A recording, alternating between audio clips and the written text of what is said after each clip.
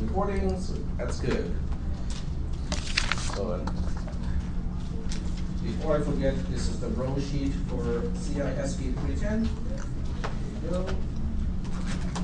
There are certain places I cannot, stand around, like about here, because of the feedback. All right. So how are you guys doing in cisp310? The homework assignment, it's all good? Okay. Yeah, this one is pretty easy, especially if you watch the video from last Thursday and then think about what I said on Tuesday and just kind of gnaw on it a little bit and go like, okay, how do I make connections between these things? All right, so that's good. And then you switch to cisp310. And we'll continue to talk about comparison. Okay, and because comparison is actually kind of tricky when you're dealing with signed numbers. So what we'll do first is I'm going to use my notepad here to compare a few numbers. Okay, we'll take a look at the result of these comparisons, and then we'll say, well, do we see any patterns? Do we see any patterns when we can say, oh, if this is a 0, that is a 1, then the first number is greater than the second number, or something along that line, okay? So we'll try to spot, rules that we can use. So we'll go through a few comparisons, but these are signed comparisons, okay? We only want to deal with signed comparisons. Let's start with comparing 0 to 1, okay? In other words, we want to find out, okay, 0 is blah, blah, blah, 1. Now, of course, we already know 0 is less than 1, okay? But we want to go through the binary subtraction so that we can see the big pattern of the result of 0 minus 1, because we want to see if we can spot certain patterns after doing a few examples. Okay. All right, so this example is 0, 0, 0, so I'm going to use 4 bits in all of these examples. Minus 1, right, 0, 0, 0, 1. And we kind of know the result already, but we'll go through the step-by-step process to get to it. All right. 0 minus 1 is a 1 with a borrow. 1 minus 0 is a 1. This is going to be the story for almost every single row. Is 0 minus 0 is a 0. 0 minus 1 is a 1 with a borrow. So we can pretty much just do exactly the same thing for all the rows. And until we get to the last one, then we have one extra borrow. Are we doing okay so far with this? Okay. So we say, okay, that's good. And then we look at another subtraction where the first number is less than the second number. But this time we'll use something that is negative. So we'll say, what about negative 1? Negative 1 is blah, blah, 1. Well, we already know negative 1 is also less than 1 as a negative value, right? But we want to go through the binary subtraction and then look at the bit patterns and go like, well, do they share anything in common? Can we use anything as a conclusion and say, oh, we can use that as an indication? So let's check it out. Negative 1 is represented by which bit pattern again? From the previous class? 1, 1, 1, 1. Okay, so 1, 1, 1, 1 represents negative 1 as a signed number. 0, 0, 0, 1 is just 1 itself. So when you go through the subtraction, there won't be, I'm just going to shortcut this because it's not as challenging as the other one. So we end up with no overall borrow, and then the end result is 1, 1, 1, 0. Okay, is that making any sense? Is that okay? All right. Okay. So we see some pattern here, and we can say, oh, look at this bit here, okay, and look at this bit here. If that bit is a 1, which turns out to be our signed bit, if that bit is a 1, the first number is less than the second number when numbers are interpreted in a signed manner. It seems that way, doesn't it? We know that the borrow flag is useless already, because in the first one, the borrow flag is a 1. In the second case, the borrow flag is a 0. We cannot rely on the borrow flag. But the sign flag seems to be reliable because in the first subtraction, the sign flag is a 1. Let me re-emphasize what is a sign flag. The sign flag is the most significant bit of the result, which is this one here. Okay, this is a 1, this is a 1, seems to be consistent. So now we'll compare two numbers, and they're both negative values. So we'll go ahead and compare, I don't know, -2 and -1. So -2 is blah blah, -1. Well, we already know -2 is less than -1. So let's go through the subtraction here. So we have 1, 1, 1, 0, which is -2, minus 1, 1, 1, 1, which is -1. And what do we end up with? Okay. And we have a 0 here. 0 minus 1 is a 1 with a borrow. And 1 minus 0 is a 1. Okay, the first one is 0 minus 1, I think I might have misspoke. 1 minus 1 is a 0. 0 minus 1 is a 1 with a borrow. 1 minus 1 is a 0 again. 0 minus 1 is a 1 with a borrow. 1 minus 1 is a 0. 0 minus 1 is a 1 with a borrow. Okay, well, looks like the sign flag is pretty reliable to me. So here's my question to you. Can someone come up with a subtraction where the sign representation, or the sign interpretation, I should say, the sign interpretation of the first number is less than the sign interpretation of the second number, and yet in the result you will have a 0 for the bit that has the blinky cursor right now? Okay. Let me just rephrase the question in this form. Okay, so I want some kind of number minus some kind of number here. I'm going to use the long subtraction format, but I want to end up with a 0 here. But I want the value in the value represented by the first bit pattern to be less than the value represented by the second pattern.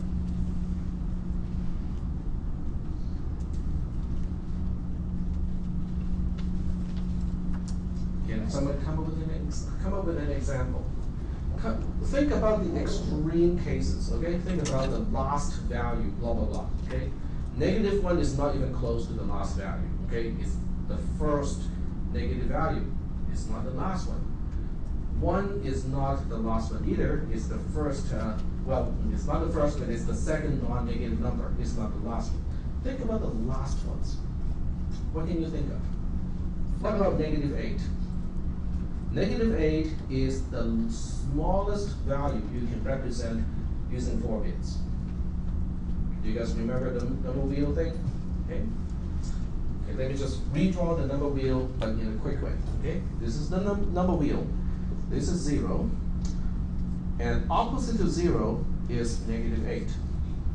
7 is right here. -1 is here. 1 is here. -7 is here. Do you remember the number circle? So -8 is the most negative value they can represent. It has a representation of 1, 0, 0, 0. So let's see what happens when we compare -8 with something else. -8 being the first number, and we'll subtract something from it. From this wheel, you can already kind of tell that something is going to go wrong, because any subtraction is basically having our pointer continue to rotate counterclockwise. But since -8 is the most negative value already, if you subtract 1 from -8, you get to 7, which doesn't seem to make sense, okay? So we'll go through the subtraction and then see what happens with the bits. Right, so we have 1, 0, 0, 0, which is representing -8 because we are using the signed interpretation of these bits. We'll just compare to 1. 0, 0, 0, 1, and that is representing the value of 1 itself. Okay, and we all know that -8 is less than 1. Okay, that's a no-brainer. But when we go through the calculations, okay, we'll go through the calculations here. There's always a 0 here. 0 minus 1 is a 1 with a borrow. 1 minus 0 is a 1.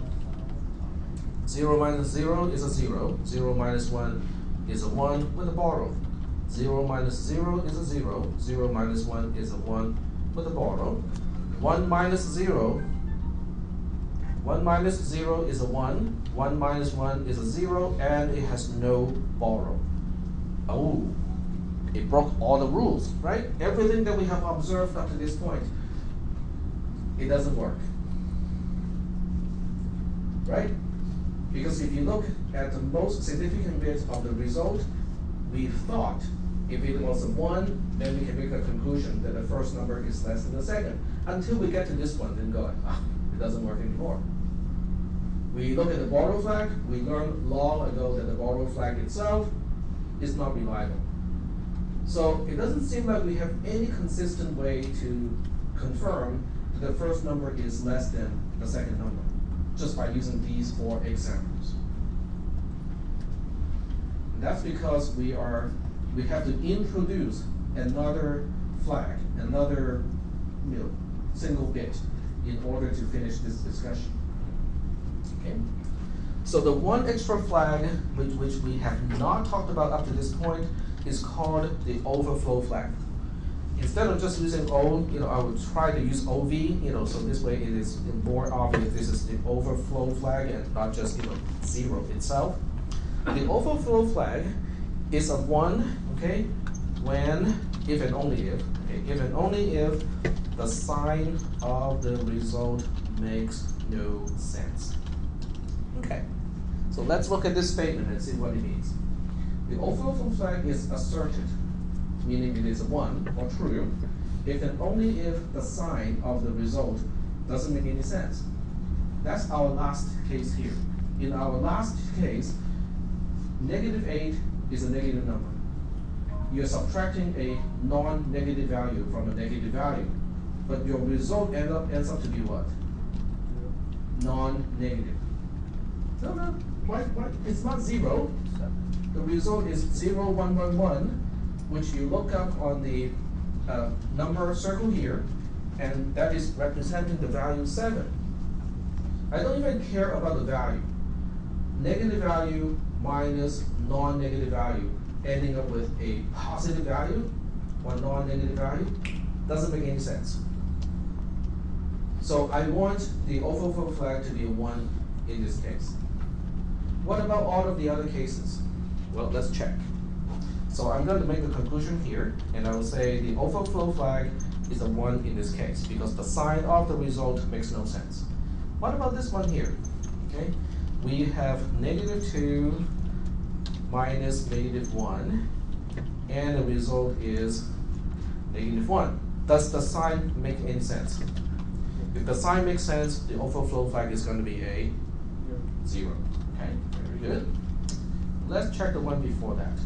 We are subtracting 1 from -1, and we end up with the big pattern representing -2. Does the sign of the result make any sense? Makes sense? So the overflow flag is going to be a 0. Let's look at the first case. We have one more case at the very beginning. So the first case is 0 minus 1, ending up with -1. If I subtract a non-negative value from a non-negative value, ending up with a negative value, does the sign make sense? Yeah. Wait, no. Non-negative value minus non-negative value can end up either way. You can end up with a non-negative value, you can end up with a negative value. Either way is possible. So the sign makes sense in this case. Okay, yep. Are you recording this time? Yes. Okay. I think I checked already, and also making sure the audio is the portion is actually being recorded. Otherwise, it just became a silent movie Yes, as opposed to no movie. at all. Yes. No cap. Okay, so the overflow flag seems to be interesting, but then you can see, hey, sometimes it's a 1, other times it's a 0, oh, forgot, this one is a 0 too, but it's still not consistent, right? It's not consistent because when the first number or the value of the first number is less than the value of the second number, sometimes it is a 0, and other times it is a 1. Doesn't seem to work either. So what do you think?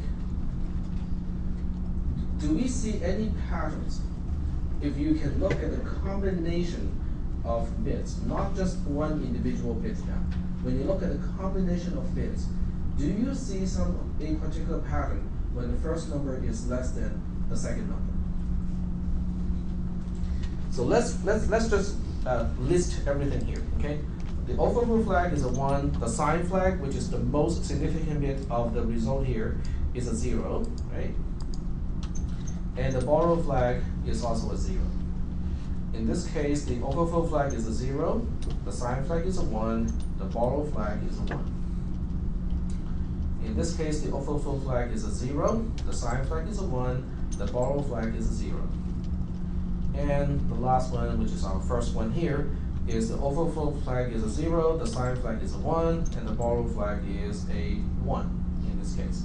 So let me just copy and paste all of this stuff here so it's easier to read.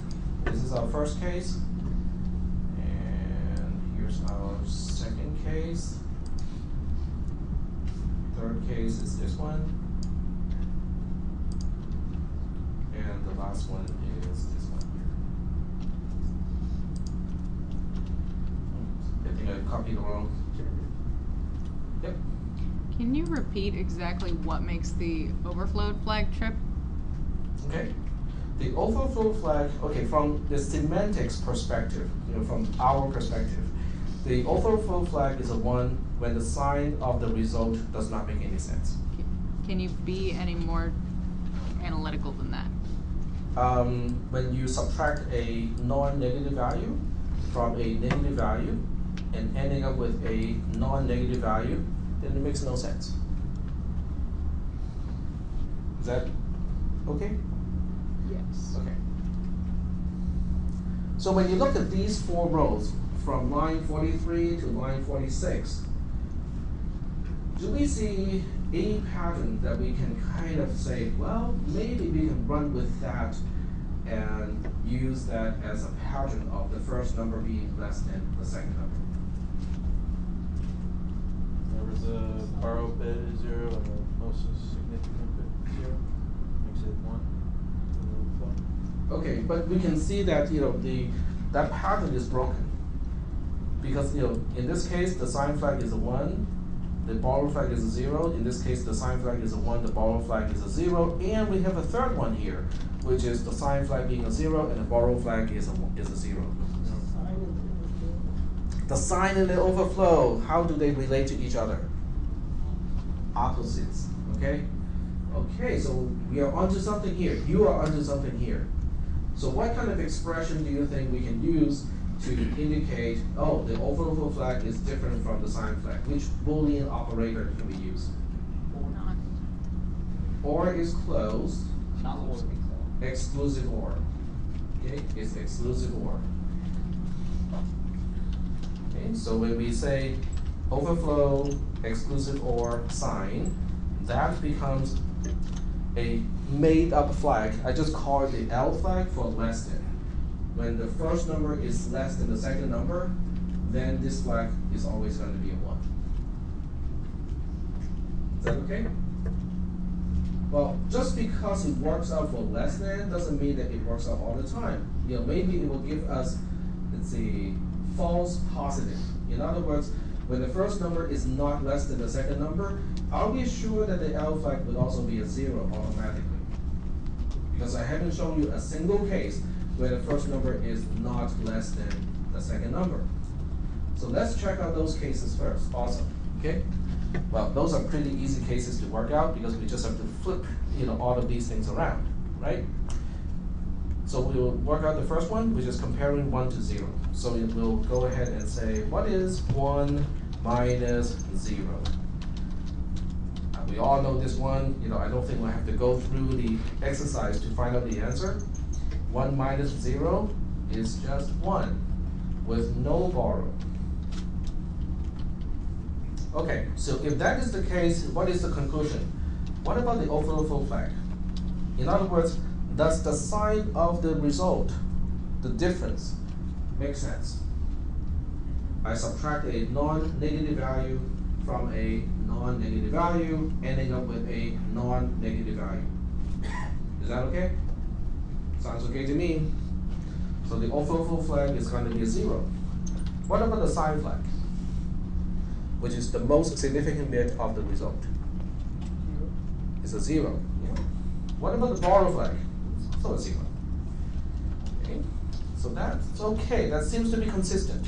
Because in this case, the 0 exclusive or 0 is a 0. Okay, exclusive or basically says, oh, if they're different, then you get a 1. Okay, let's look at the second case. Our original second case is this one here. So the new one is going to be 1 minus negative 1. So we want to check out 1 minus negative 1 and see what happens.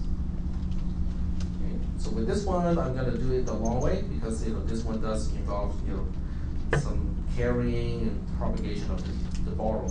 Not carry the borrow. There we go. 1 minus 1, that's easy. That's a 0. 0 minus 0 is a 0. Neither will contribute a borrow of 1, so it's a 0, a borrow of 0 from the next column. 0 minus 1 is a 1 with a borrow. 1 minus 0 is a 1, and that's going to be the story for all the other bits too. 0 minus 1 is a 1, and with a borrow. 1 minus 1 is a 0. 0 minus 1 is a 1 with a borrow. 1 minus 1 is a 0. Okay. Now we look at all the flags. Are we having an overflow situation here? I am subtracting a negative value from a non-negative value, ending up with a non-negative value. Does that make sense? What happens when you subtract a negative value? You're just adding, right? You're adding a non-negative value. So when the sign here is non-negative, does it make sense? Maybe. 1 minus negative 1 is 2. Does that make sense? It makes sense because we are not crossing this border. Okay, as long as we're not crossing this border, we're fine. In other words, if we add, we don't end up going from 7 to negative 8. We're good. When we're subtracting, if we don't end up going from negative 8 to 7, we're good. Okay, so we don't have any overflow here. The sign flag is a 0. The borrow flag is 1. Let's look at the third case. The third case is negative 2, negative 1. So this time we'll subtract negative 2 from negative 1. This is negative 2. This is negative 1. And we'll go through the subtraction.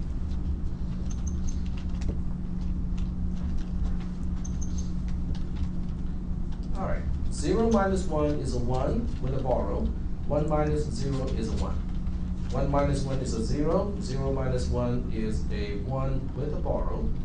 1 minus 1 is a 0. 0 minus 1 is a 1 with a borrow. 1 minus 1 is 0. 0 minus 1 is 1 with an extra borrow. All right, so let's ask those questions again. Do we have an overflow situation here? We are subtracting a negative value from another negative value, ending up with a negative value. Can that happen? Yes. Yeah, it can happen. So the sign makes sense, and overflow is a 0. But the sign flag is a 1 in this case. The borrow flag is also a 1. Let's look at the last one. The last case is comparing negative 8 to 1, negative 8 minus 1. So what we'll do now is to reverse it and just say, okay, what if we have 1 minus negative 8? Okay, so we'll find out what happens in this case.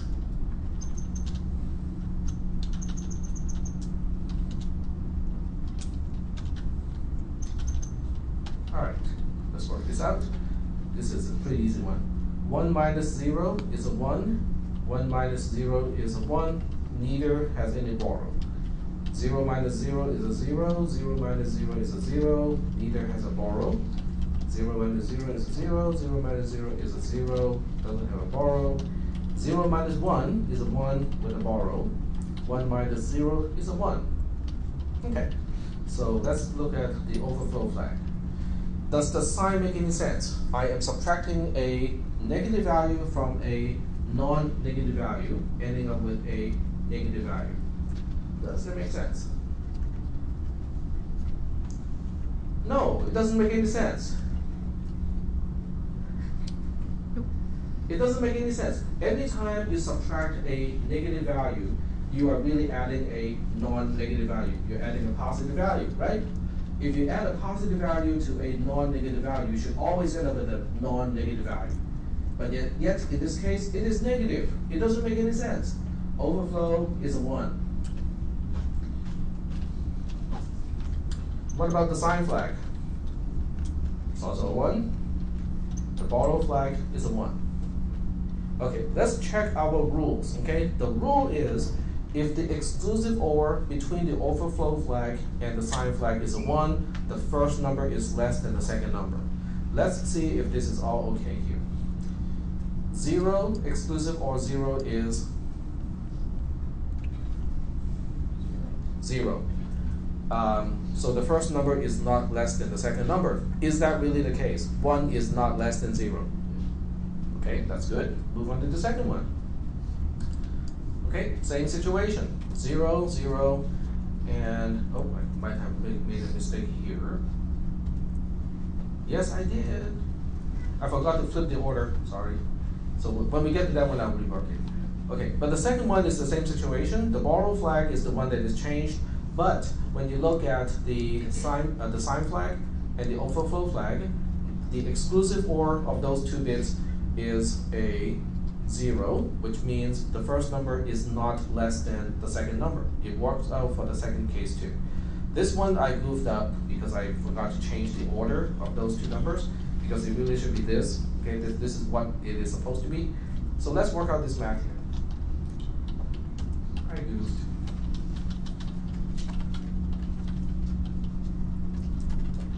All right. 1 minus 0 is a 1. 1 minus 0 is a 1. There's no bar. And then the rest are pretty easy. 1 minus 1 is a 0. 0 minus 0 is a 0. 1 minus 1 is a 0. 0 minus 0 is a 0. No borrow. 1 minus 1 is a 0. 0 minus 0 is a 0. And no borrow. Okay, so now that we have the actual correct result, let's check out these flags here. Let me just delete every single one, and then we'll work on this again. Okay. Do we have an overflow situation? If I subtract a negative value from a negative value, ending up with a non-negative value, can that happen? Yes. Yeah, because in this case, we have negative 1 minus negative 2 being a 1. That makes perfect sense to me. Okay, so that means the overflow flag is going to be a 0. The sign flag, which is the most significant bit of the result, is also a 0. The borrow is a 0 in this case. But what I really want to look at is the exclusive OR between the overflow flag and the sign flag. 0 exclusive OR 0 is 0. So the L flag, the less than flag, is a 0, which means the first number is not less than the second number. Negative 1 is not less than negative 2. Is that right?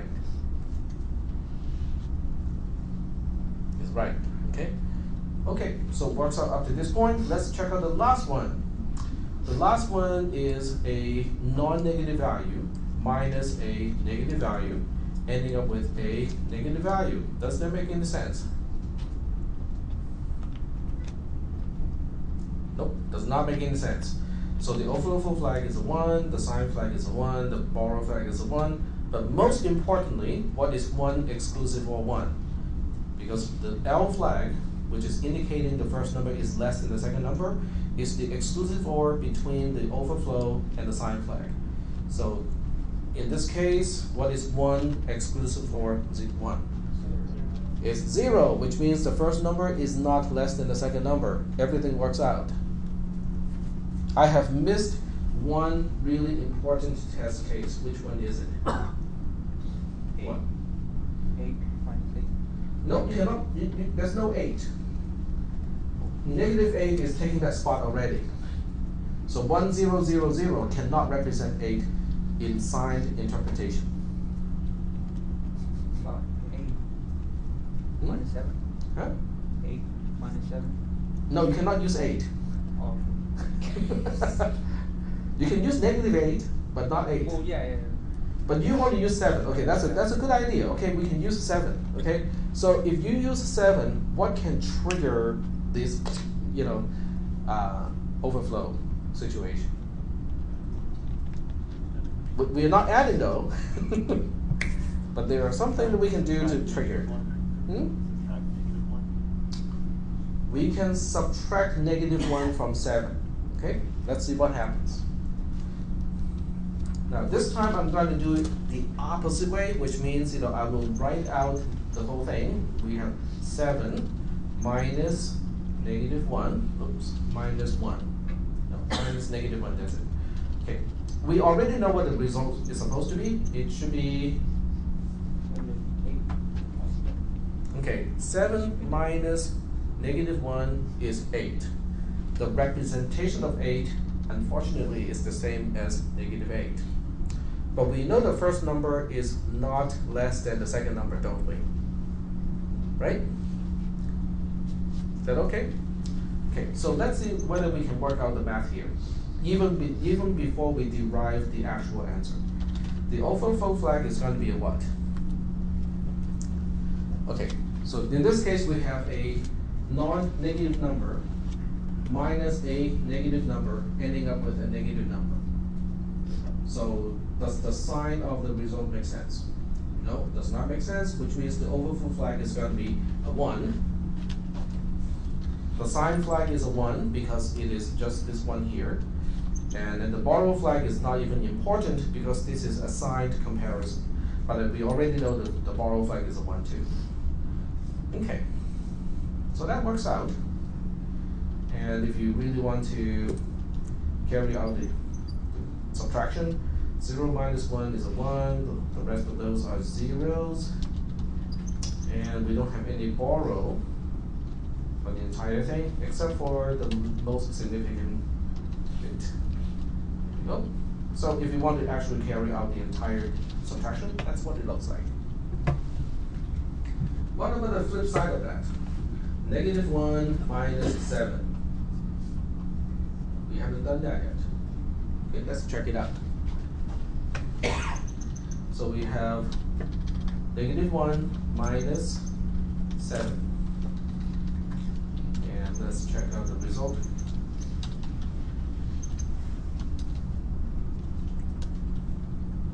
Okay. 1 minus 1, okay, we can just do it using the half subtractor approach. So this whole row is going to be that, right? No one needs to borrow anything, so the entire row of borrows will be zeros. And we end up with this result with no overall borrow. Okay. Can someone tell me what is the overflow flag? We are subtracting a non-negative value from a negative value. We end up with a negative value. Does the sign make sense? The sign makes sense, okay? So overflow flag is a 0. The sign flag is a 1 because we have a 1 for the most significant bit of the result. The borrow flag is a 0. The L flag is the exclusive OR between the overflow and the sign flags. 0 exclusive OR 1 is 1. So that means the first number is less than the second number. Is that really the case? Is -1 less than 7? Yep, so that works out too. Right, so now we can kind of define what the L flag is, well, which I have already stated a little bit up here. The L flag, or the less than flag, is the overflow flag exclusive OR with the sign flag. But how do we define the overflow flag? Now, I gave you an English description earlier. that the overflow flag is a 1 if and only if the sign of the result does not make any sense. You tell that into transistors.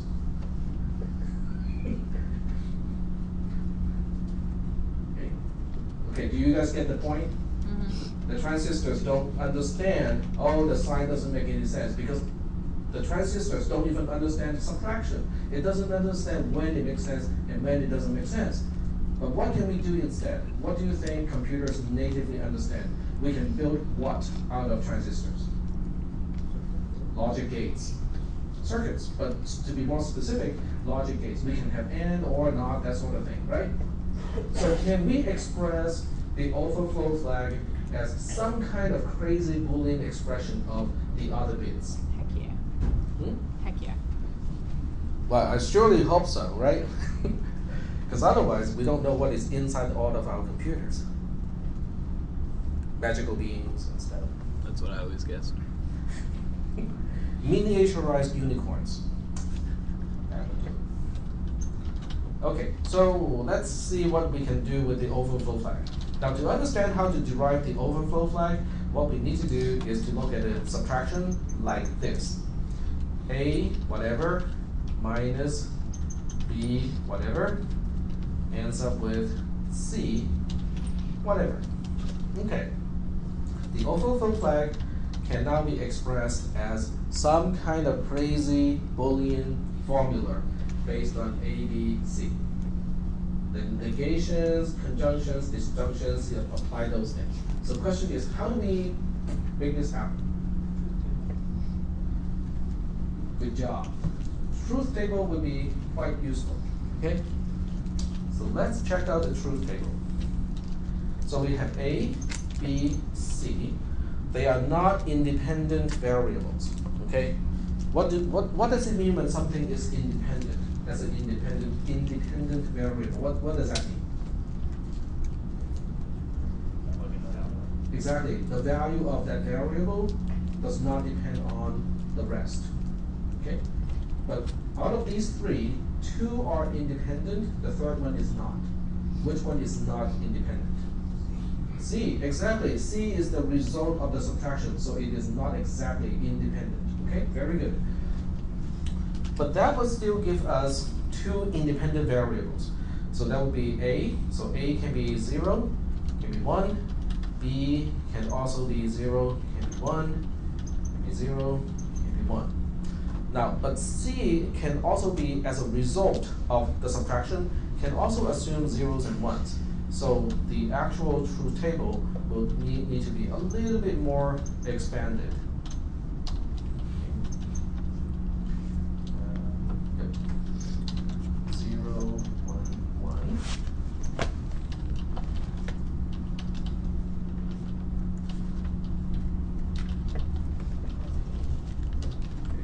I'm going to turn off the line number because it's making it a little bit harder to read. That. 0, 1, 0. Right there. Okay. So now we want to look at just the overflow flag based on our understanding of subtraction. Non-negative minus non-negative getting a non-negative. Does it make sense? Which means overflow is going to be a 0. Okay. Non-negative minus non-negative getting a negative. Can that happen? Yeah, it can. 1 minus 2 is negative, right? So that is okay. Here we have non-negative minus negative getting a non-negative. Is that okay? Come on, you guys know. We have already covered this case. Yeah, it's fine, okay? Because 0 minus negative 1 is 1. Okay, that's one example. Okay. Oh, what about this one? Non-negative minus negative getting a negative result. Does the sign make sense? The sign of the result. Nope, does not make sense. Overflow is a 1. Okay. Negative minus non-negative getting a non-negative. Does that make sense?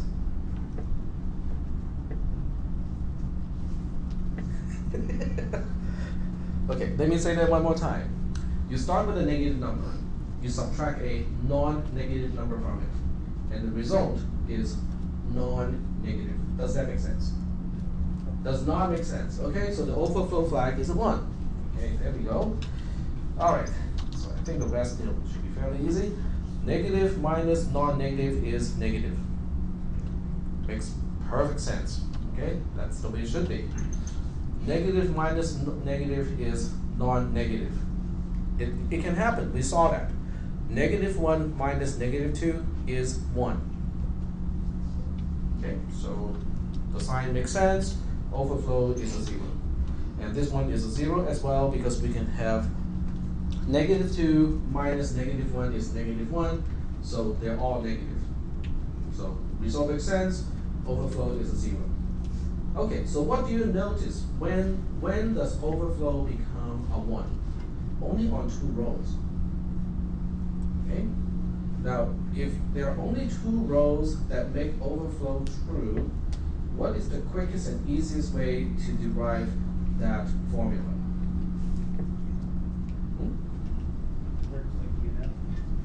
Yeah, exactly. We use DNF, where one conjunction represents 1 row.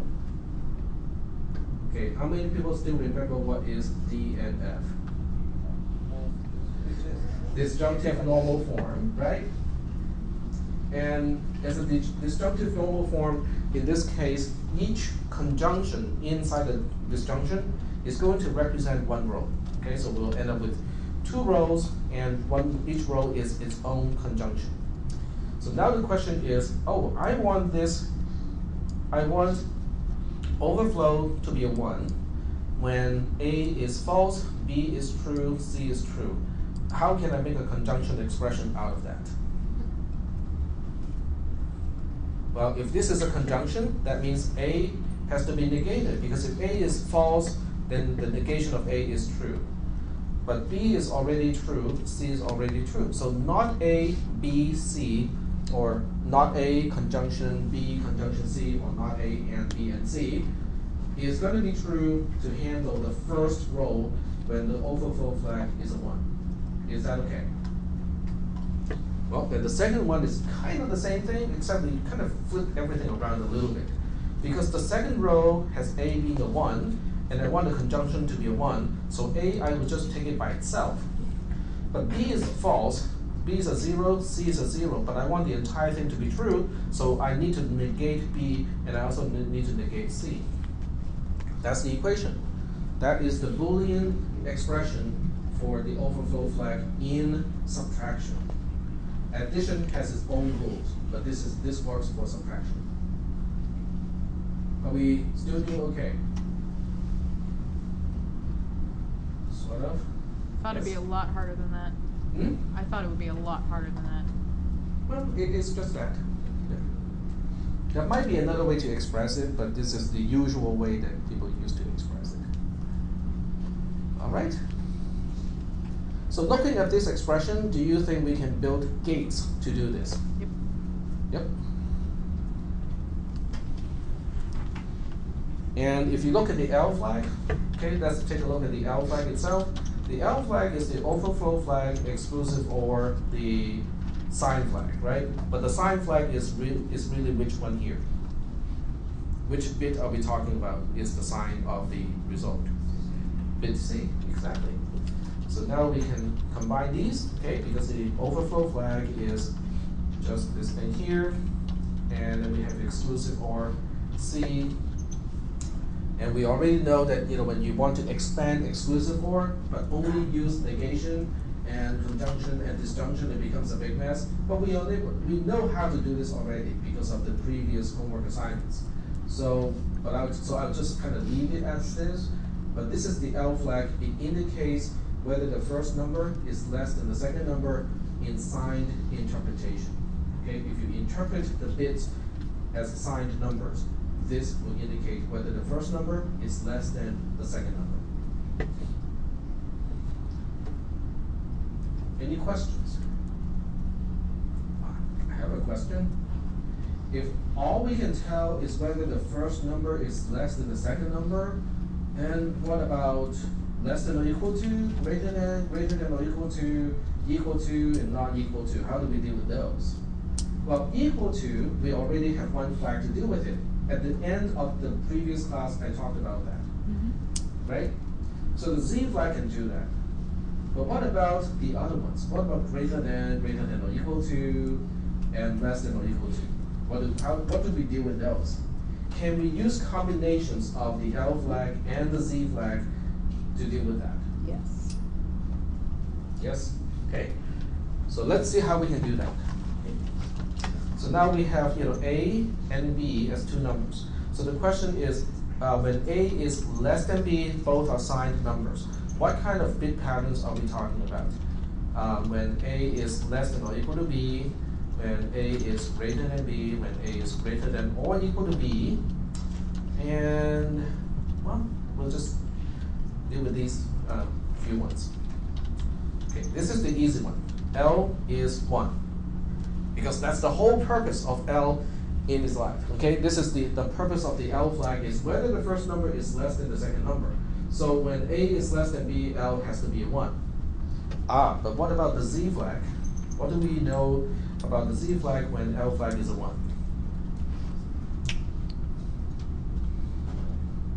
It's got to be a 0. Okay, because they cannot be equal to. Because a number cannot be less than and equal to another number. So I have to say and, okay? What about when A is less than or equal to B? How do we express it in terms of the L flag and the Z flag? The L flag can be a 1, or the Z flag can be a 1. So this will express less than or equal to. Is that okay? What about greater than? How do we express greater than? If A is greater than B after a comparison, how do we confirm that? But only using the L flag and the Z flag. L flag is a 0, and Z flag is a 0 as well. Right? What about greater than or equal to? L flag has to be a 0, or the Z flag is a 1. So by playing with these two bits, we can come up with the other conclusions of a comparison. Are we still doing okay so far? Okay. What about equal to? I'll just kind of throw this in here. A equals B. How do we express that? How do we know that A and B are exactly the same? I don't even care about the L flag, because all I really need to know is the Z flag is a 1. Because that's the whole purpose of the Z flag, is to tell me whether those two numbers are the same or not. Okay. And I'll also give you the last one here, which is just A does not equal to B. Well, fine. We could be consistent and use C notation. Okay, what about this one? How do I confirm that A does not equal to B, or A is different from B? Which bit combination will accomplish that? Do we care about the L flag? No. Nope. So the L flag can be whatever. Okay, I don't care. What about the Z flag? 0. Has to be 0. There you go. But since we don't care about the L flag, might as well just not mention it, right? So there we go. So now we have, the 6 possible conclusion after you compare two numbers. And we can get all 6 combinations on all 6 conclusions using only the L and the Z. Any questions? This is only for signed comparison. What about unsigned comparison? We have been focusing so much on signed interpretation that we are kind of forgetting about the unsigned numbers. What about the unsigned numbers? Okay, so I'm going to put the title here and just say for signed comparison. These are the conclusions. Okay. What about for unsigned comparison?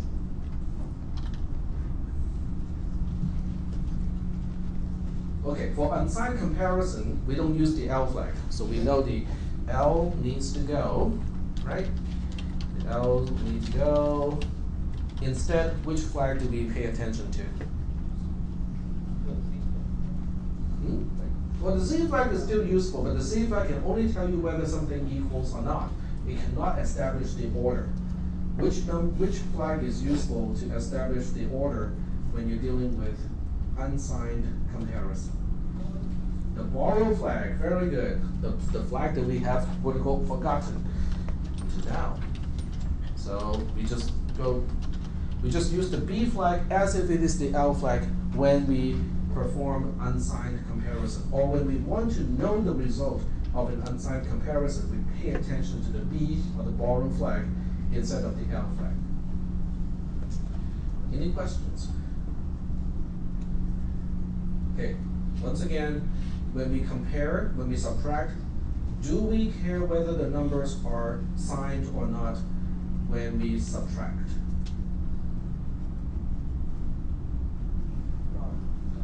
Nope, we do not, okay? In the subtraction process, it is the same whether you're dealing with signed numbers or unsigned numbers. It's only when you need to determine the ordering of the numbers, then you have to say, oh, should I be using the L flag because these things are supposed to be representing signed numbers, or should I be using the borrow flag because these things are representing unsigned numbers? That is the time when you need to really think about signed versus unsigned. But when you subtract, it's the same. Yep. So like if you're subtracting 5 minus 3, you're going to be using the borrow flag. And if you're subtracting like No. -2. No, but 5 and 3, even as a four-bit number, they can be signed or unsigned. Okay, how do you know, how do you determine as a programmer, okay, how do you determine whether a C++ variable should be int or unsigned?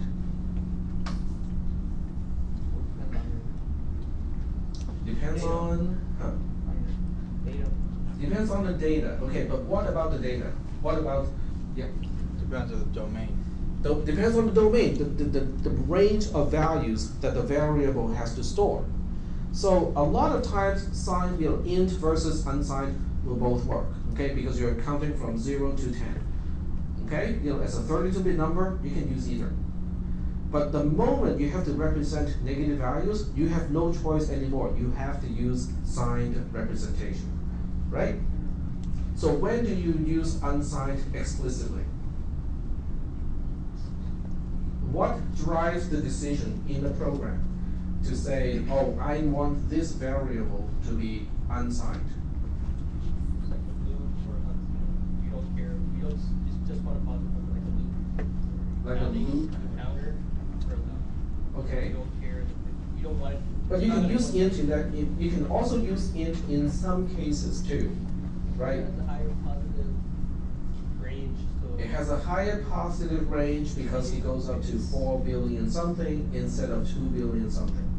So when you know that you're dealing with 32-bit numbers and the value will go to about 3 billion, then you have no choice but to say this has to be an unsigned number. Okay. Now this is where the big disconnect is between C and C++, which is what you already know, as opposed to assembly language programming. We haven't started yet. In C and C++, when do you throw the signedness into your program? When you declare. Okay, when you declare a variable, you say int, which is implicitly signed, or you can say unsigned, which is explicitly unsigned. That, at that moment, okay, the name of that variable is now associated with either signed or unsigned. That's in C and C++. In assembly language programming, throughout the entire program, we don't care about signed versus unsigned. When you compare, the compare instruction, which is a subtraction instruction, doesn't care, okay? There's one simple subtraction instruction for signed and unsigned values. It's only when you need to make a decision based on the conclusion of a comparison, then you have to say, oh, which flags should I look at? Should I look at the L flag or should I look at the B flag? That is when the difference is made. So that is kind of like, when you write a C program, okay? It's kind of like, saying when you declare integers, it is ambiguous. Okay, an integer is neither signed or unsigned. It is just saying, oh, I'll give you a 32-bit, do whatever you want with it. But when you compare, then you have to tell the compiler and say, oh, I want a signed compare. I want a unsigned compare. It's only when you compare that you have to spell out how to treat the bit patterns that you are presenting to the comparison operator. Okay, but you don't do this in C and C++, because in C and C++, the variable itself already has the type, already indicates whether it is signed or unsigned. Okay, so when we get to those instructions, I hope that you will remember what we talked about today, because that is one thing that tricks people, because if they think, oh, when I declare, the compiler already knows what type of integer we're dealing with, not in assembly language programming. Okay, it's only when you need to use the result of a comparison, then you have to say, oh, how do we use the flags? All right, are there any questions up to this point? Can someone summarize what kind of flags we have talked about, which can indicate the result of a comparison? Let me scroll a little more to make sure everything is out of the way. Borrow. Borrow, The borrow flag is also known as the carry, okay? Yep, go ahead. Less than. The L flag, The. Carry. Carry, well, carry is right here. Carry and borrow are the same. Sign flag. The sign flag, okay, very good. The sign flag and Overflow. the overflow. And there's one more. Z flag. The Z flag, very good. Okay, so these are the flags, quote unquote, the flags that your processor, the ALU, can set and clear these flags for every subtraction operation. For every comparison operation, it will change these flags according to the result. Okay? But you don't use it until you say, oh, I need to look at these to determine where to continue execution. We'll get to those instructions. I'm just talking a little bit ahead of time here. Do we have any questions about these flags? They are a part of the ALU. They are stored after the comparison is done. They are stored, but the next comparison will overwrite it. So you can only utilize the result like immediately after a compare instruction. Okay. Any questions about all of this stuff here? No questions? Okay. If there are no questions, I will go back to my processor and we'll do a few exercises with that. Okay. These will all eventually be useful for the microcode engine, which is based on your music box. Okay. So we'll go ahead and talk about the control unit. And I don't think I have it downloaded. I don't have it saved where it is permanent, so I'm going to have to save it again. So, go. And then we'll start up the emulator.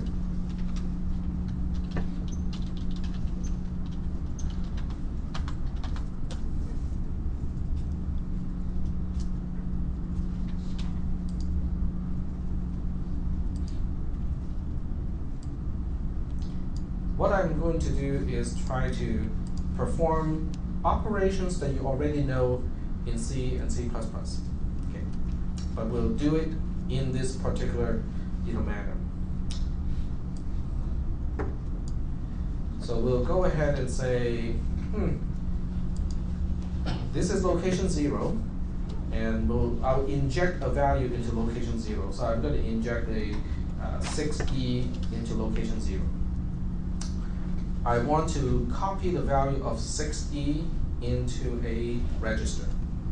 So what do I do to say, okay, I want to go to location 0 and copy that value into a register?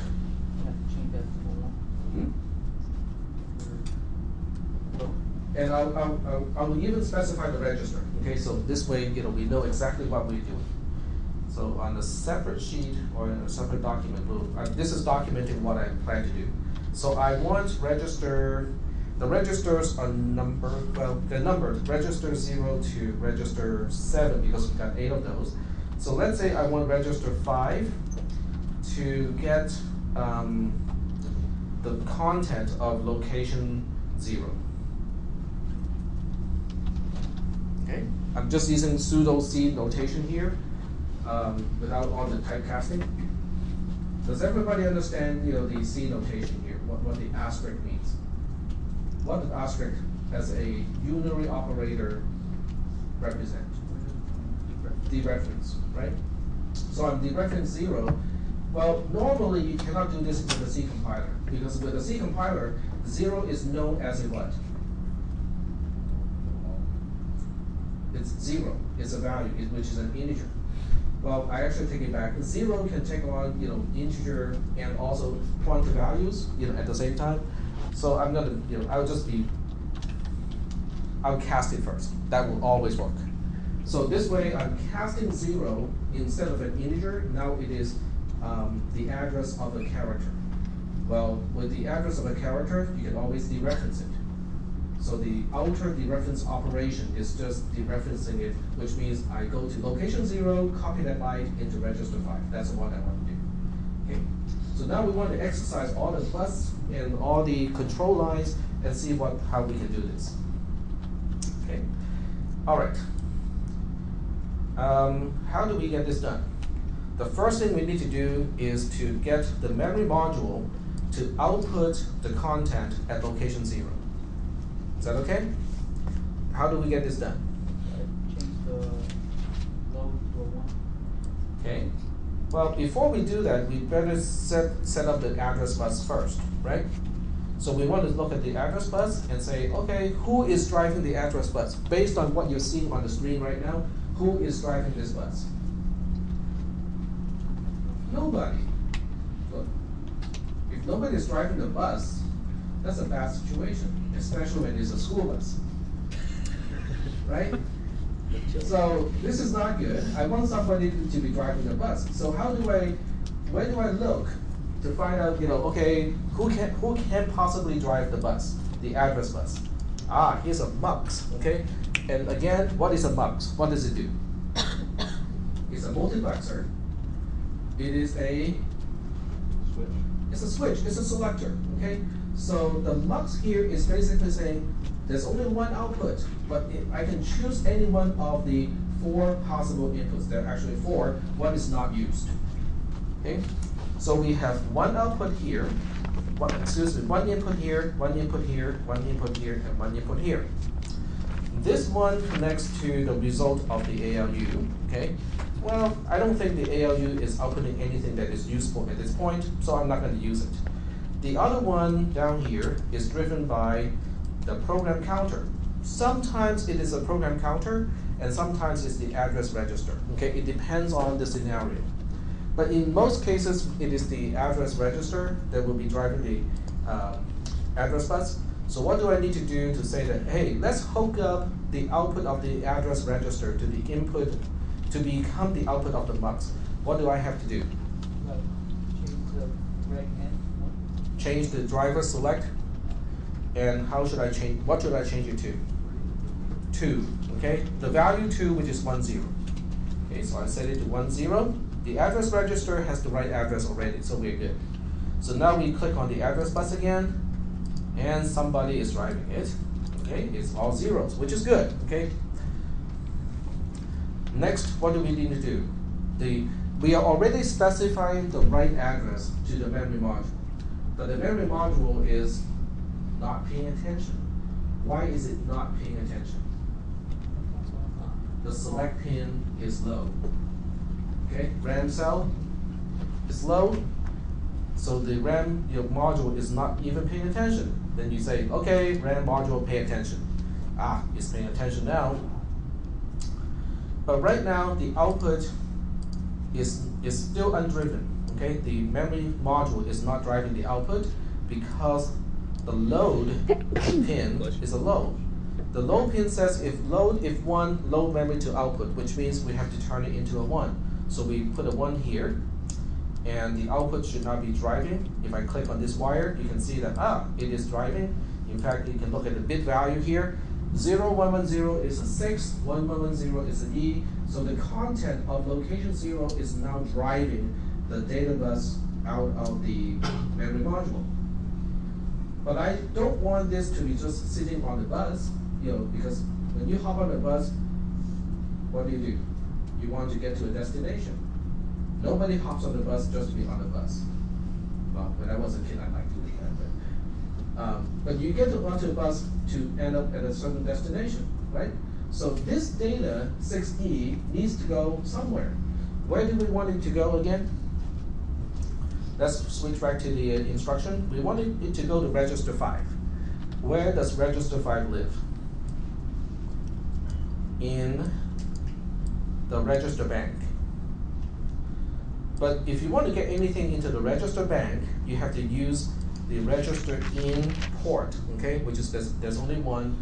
And right now it is already driven correctly because the mux is defaulting to 0, and 0 is the actual data bus from the RAM, so we are already set up here. So that's good.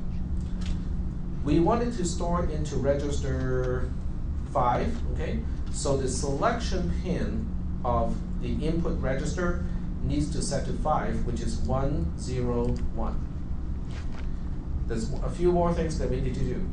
Register in enable has to be a 1 to tell the register bank and say, hey, go ahead and store whatever is in the register in port into one of the registers.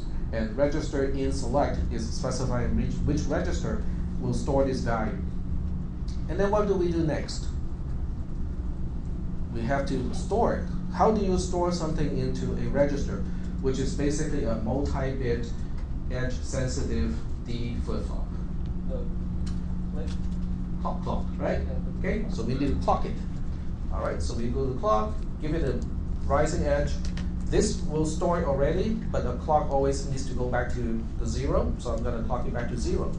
So now, when I go to the registers, register 5 should now have the content of 6E. Let's see if that is the case. All right. View register bank, go to 5. In fact, it does have the content of 6E. So that's good. Now I want to do something a little bit more funky. I want this 6E to specify the address where I will store the content of register 2. So let me write down what I want to do in pseudo C code, and then we'll go ahead and do it. I think we have enough time to do this. Okay, so what I want to do is to turn around and say the content on register 5 is now being used as an address. And I want to store the content of register 2 into that memory location. Is that okay? Does everybody understand the kind of pseudo C notation? Is that okay? All right. Okay, so one more time, I'm using the content of register 5 and treat it as an address. I want that to tell the memory module and say, hey, I want that location. What do I want to do with that location? Whatever is stored in register 2, store it into that memory location. This is what I want to do. Okay, so we'll go back to our simulator and say, okay, what kind of stuff do we need to do to make that happen? Okay, so let's figure this out. The first thing we need to do is to specify this as the address bus, because that has to go out somehow. So let's go back to this simulation, and we want to go back to the main screen. Okay. All right, we are not storing anything into the register bank anymore. Better turn this off. So the first thing we need to do is to say, okay, I need one of the registers to drive the address bus. How can that happen? So what we do is we click on the address bus, which I think is this one. Nope, it's this one here. This is the address bus. I want that to connect to one of the outputs of the registers. This is the output of one register. one of the registers. This is the output, potential output of the other register. Do you guys see the connection? So by turning the mux to 1, I can now say, hey, whatever is the output of the register bank, at least with register out, reg1 out, is going to go into the mux. So that's what I'll do first. So I'm going to say, okay, let's turn the mux into 0, 1. So whatever is here is also going to be the output. But wait, there's nothing here. Nobody is driving this particular line because, why do you think nobody is driving it? We have no registers selected. Well, And they're always selected. Something is always being selected, but the output enable is off. So we have to first select which register. Which register, again, specifies the location. The memory location 5. Okay, so we put 1, 0, 1 here. And then we say, let's enable it. Let's check again. Now this is specifying 6E, and this is also specifying 6E. So now we have selected and programmed the address bus correctly. What are we doing with that location again? You're gonna copy it to Reg 2. We want whatever is in Reg 2 to be there. So before we go any further, let's go ahead and put some non-zero value into Reg 2 so that it shows the result. So we'll just go ahead and put some random value here. We'll just say it is 7D. And go back to main. Okay. How do you store something into RAM? From the perspective of the memory module, it has to be presented into the data bus. Okay. Well, before I do anything else, I'm going to deselect the memory module, because until I'm ready, I'm just going to say, hey, don't pay attention until everything is ready. I'm also going to turn off the load, because if the LD pin is high, the memory module can still be driving the data bus. I don't want to have two different sources driving the same bus. What is the phrase to describe the situation when you have multiple components trying to specify the value of one single line? It's called a fight, right? So in this case, we end up with a bus fight, which is not good. You don't want any fights to break out in a school bus. So a lot of things that we do here, applies to school buses as well. So which part is it when you get beat up and your lunch money's taken? That would probably fall into the case of a bus fight when one component is stronger than the other. Sounds about right. All right, so we track down the data bus here and say, okay, how can we drive the data bus? Perfect. See, in this case, one of the outputs of the register bank can drive the data bus while the other one is driving the address bus. So that's great. So we have to specify which one, which is register 2. So this particular one has to select register 2, turn on the output enable, and then we check the data bus and see whether it is the value that we want it to be. This is 7D, 0111 is 7, 1101 is D, so this is the correct value. So now we have specified the correct address, which is 6E. We have specified the correct content to override that location, which is 7D. What is left to do is just to exercise the control lines of the memory module and say, hey, memory module, wake up, pay attention. As soon as it pays attention, it is already going to the location and saying, okay, I know you want to do something about this location. In fact, I have already specified what I want to do to that location, because RAM load, RAMLD, is a 0, which means I am going to perform a write operation to the memory module, okay? But how come it's not changing?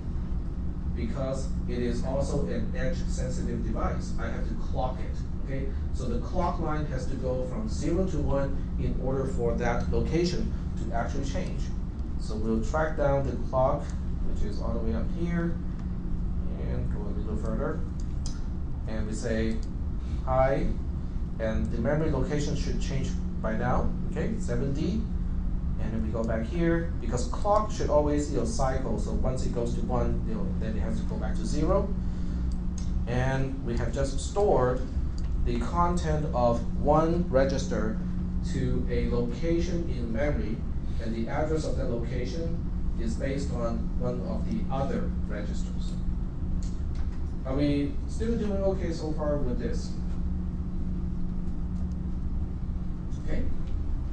We are running out of time, or just about running out of time. So this is the kind of stuff that your music box will eventually end up doing, okay? Flipping all the bits, changing, the control lines, controlling the switches, the multiplexers, specifying, okay, which one of the input becomes the actual output, turn on the enable, turn off the enable, blah, blah, blah, and do it in a coordinated way in order to perform these operations.